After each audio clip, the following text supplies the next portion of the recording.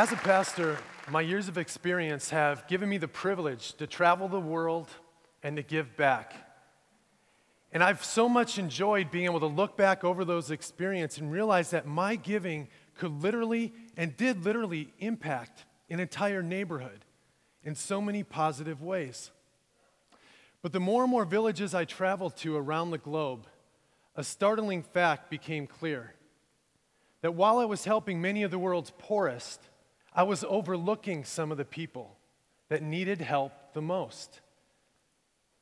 During many of these long walks I take down these old unpaved streets in these little rural villages that I'd visit, I began to notice something.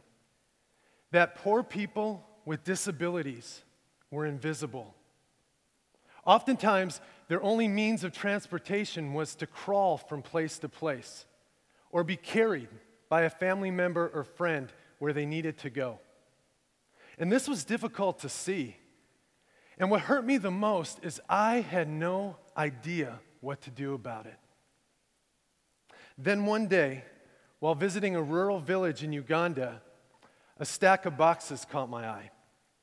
I walked over to one, flipped open the lid, took a peek inside, and at first I wasn't sure what all the tools and parts were for, but as soon as I figured it out, I smiled. A wheelchair. And in that moment, I knew that God was listening and that He had heard me and that He had provided a simple solution to a complex question. And the wheelchair was and is so easy to put together. First, you assemble the steel frame with the tools inside. Then you set in the plastic white chair in the frame. Add the 2 mountain bike tires, put on the adjustable footrest, then add the comfortable seat cushion, and in just under 8 minutes, voila, mobility. And that day, I assembled my very first wheelchair. And I will never forget the expression of uncontainable joy on the boy's face that received it. And I knew in that instant that his life would forever be changed and that he was going to have his life set on a whole new course. Well, many years after that experience, I went to work for the organization that created these chairs. And my thought was, and one of my big learnings was, rather than try to meet every cause in the world and help every type of person, I wanted to focus on one need and one issue where I could really make a difference with my life. And over the last 3.5 years, as I've been on this great team and helped our organization grow, I have come to hear and experience so many wonderful stories of life change by these new wheelchair recipients. I met a mother in India who carried her son Suresh everywhere he needed to go for the first 27 years of his life. When Suresh received his wheelchair, not only was he given freedom for the very first time, but a very real physical burden was lifted from his mother. In Ecuador, 74-year-old Beatrice lives alone in a one-room dwelling.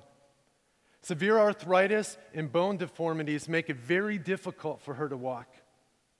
Well, when Beatrice was given her wheelchair, not only did it increase her comfort, but she regained her independence. Now she's able to travel to the market, to visit with her neighbors, and then also go outside to play with her grandchildren. And in Sri Lanka, Subhashini was 12 years old when she was in a bicycle accident. She broke both of her feet and lost her ability to walk.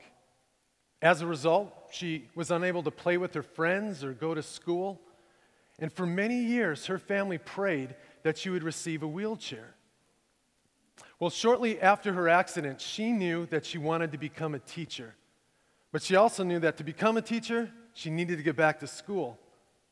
Well, recently she was given her wheelchair, and this fall, at the age of 25, she went back to school to get her teaching credential and to fulfill her calling. Giving people with disabilities who are unable to walk the gift of mobility has been one of the most rewarding experiences of my life. So when I consider what redefining relevance means to me, It means keeping life in motion. That in order for a miracle to happen, for God to do a miracle through us, we've got to show up. Because miracles aren't one-sided. They require two people wishing similar dreams to find each other. So my encouragement to you is to go out there and make a difference. Because somewhere in the world, someone is out there that needs you to find them too. Thank you.